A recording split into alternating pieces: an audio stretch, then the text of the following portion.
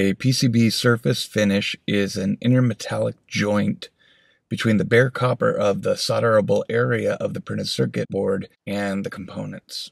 Factors that the PCB surface finish impacts include the quality of the intermetallic joint, process yield, rework for production batches, scrap rate, testing ability, cost of the manufacturing process, and rate of failure during usage.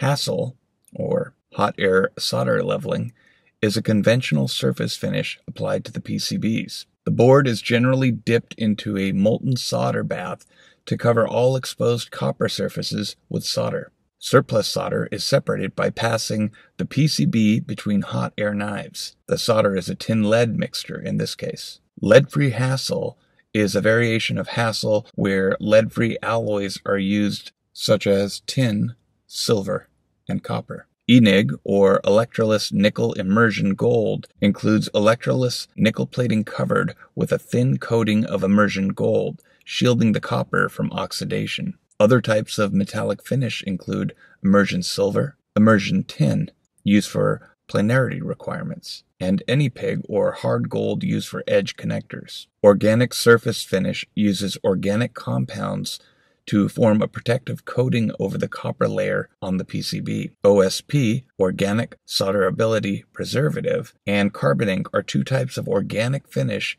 used in the RF shielding and keypads, etc.